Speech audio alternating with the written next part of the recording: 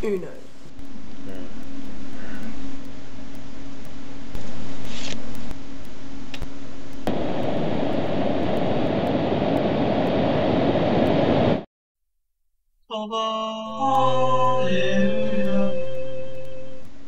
Hey, I'm gonna save this one for the grand finale.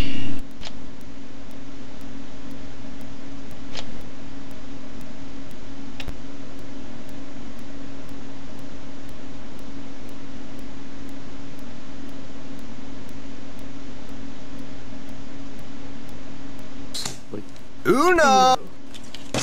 Dishes. That was the deal.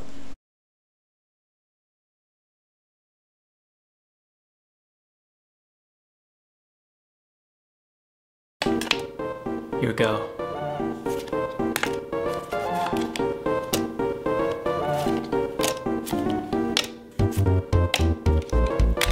Whoa, what is that? It's the same value or higher. Fine. What color? What do you mean pick a color? It's a +4. Draw. Draw. Just tell me the color. Red. What is that? It's in the rules. They come in colors now? Fine. Yeah, I have one of those.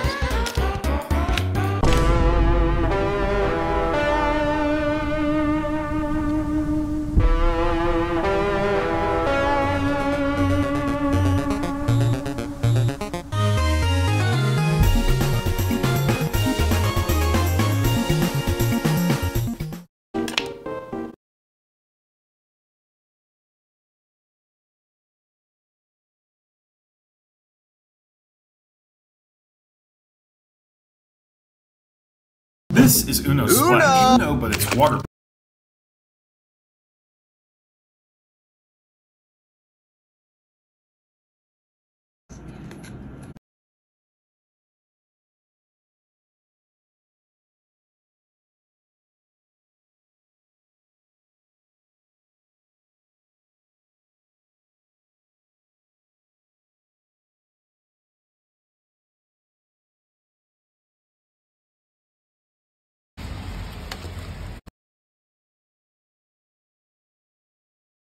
This is the worst version of Uno. This is Uno Nonpartisan, a game all about not talking about politics while playing Uno. The game removed all of the red and blue cards and replaced them with purple and orange cards.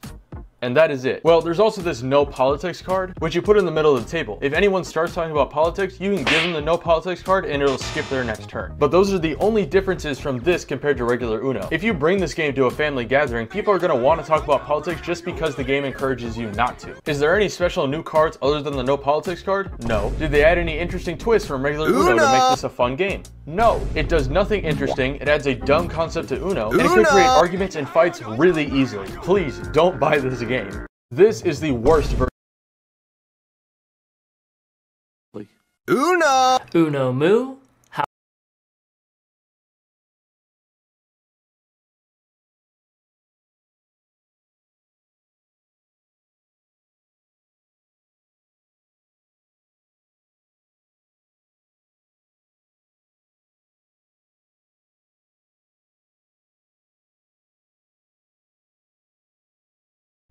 Let me tell you something. Wait. No! Uno! Let me tell you something.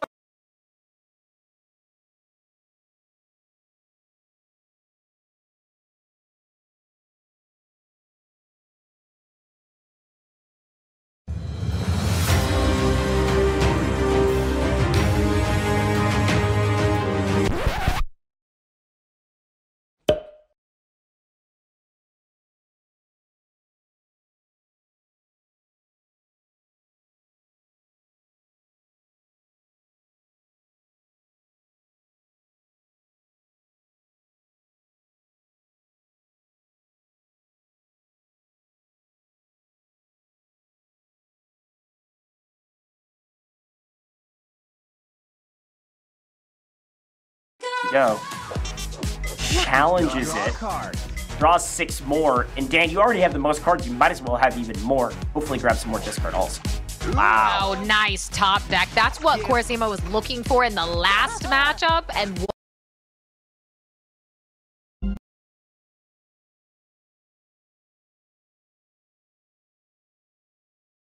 oh yeah! Uno! Hey, why are you shouting?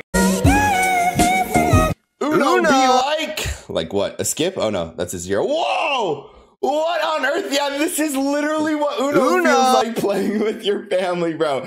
You somehow have 30 packs of Uno cards in your hand and you still don't have a card to play. It's the worst feeling ever.